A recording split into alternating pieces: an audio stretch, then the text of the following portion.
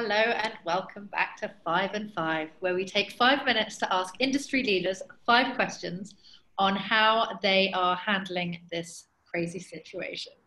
And we have Mark Pickering with us today. Mark is the creative strategist and business director for APAC for Chimney.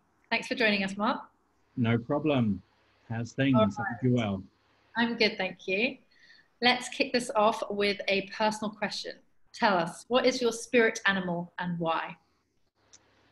Okay, my spirit animal has always been a dolphin, actually, predominantly because I like the sea and I like smart things. And You're hairless. And yeah, they're sleek and smart and beautiful animals. So I guess and social. So I think that's pretty much, it's a little bit like me as well, I guess. But yeah, that's the I'll thing. second that. I love dolphins and I love swimming with them and diving with them. It's great. It's amazing. It's a powerful experience. They're amazing animals. So, Mark, we are seeing that most companies are going virtual. How can we bring experiential magic from behind the screens and get people to engage in a more interactive way? Yeah, I think some of the stuff that I've actually got friends who are working in actually event production, and a lot of them are moving through now to VR. Where I've actually been giving them a bit of advice on that. Is obviously the challenge with VR is the number of headsets that you can share and how many people can actually share that experience without it being quite solo. So that's definitely one way. I've seen Secret Cinema doing a lot of stuff with Zoom. They're still working on different ways to make that happen a little bit more social. I think the technology will be adapting fast to this and so that people can get those experiences that they want through a more virtual way, digital way. And I think this whole format that we're getting used to talking like this and sharing like this, I think that will be a measure of how we move forward when it comes to events and those kind of long, big experiences.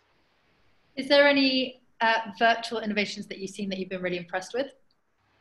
I mean, we've been, with the content production industry, we've been using tech to actually film remotely. So we're doing remote shoots now. So we've got Sweden is part of our network. It's a country that is still open for film. We're doing live shoots there, where we can actually see through the camera lens, and a director in the US and a client in Poland can all work together on the shoot still, but remotely and working in different countries. So I think that for us, that's definitely a new tech that's going to be the future, because travel will be so tightly reined in the next couple of years that it won't be economical to fly people around the world. And if you're going to do a shoot, if you can use virtual technology to almost be there yourself, but see it exactly as the camera is seeing it, then it's a way that we can still continue to produce content and film. Is that new technology? Has it just been? It's new and adapted. I mean, the way we've adapted it, it's a new use, and the units, there aren't many of them, but we're kind of adapting and making them ourselves. So yeah. Okay. So Mark, what are your views on wearable technology? Yeah, that's an interesting one, really. I was at South by Southwest a couple of years ago, and there was a huge future technology seminar, and wearable tech is definitely, from what they were saying then, and that was 2 years ago, it's something that's going to be, very big. And, we're already wearing this kind of tech already. We're used to having smart technology on us at all times now, that the way that we can interact, use our bodies, use that to communicate with each other, to measure things, measure our performance, measure our health, and then being able to share different things through wearable technology, whether that be in our clothes or actually embedded in our bodies.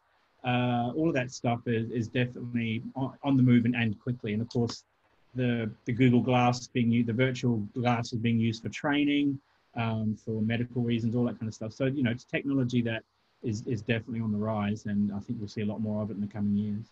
Okay, thank you. We've only got just over sort of 10 seconds left. Okay. So if I was to give you $1 million, you've got a couple of seconds to think. What innovation would you create to sort of connect everyone that's self-isolating at home? I mean, I think the VR stuff through your glasses would be great. Now, I think that's going to be the biggest thing is having something like these that you can actually transport yourself into another world, something that's not so intrusive and isolating. But using VR and AR in those ways will change, and the content we produce for those platforms will be a new way of thinking as well. Awesome. Thank you so much for your time, Mark. No And worries. this has been 5. Good luck. Stay safe.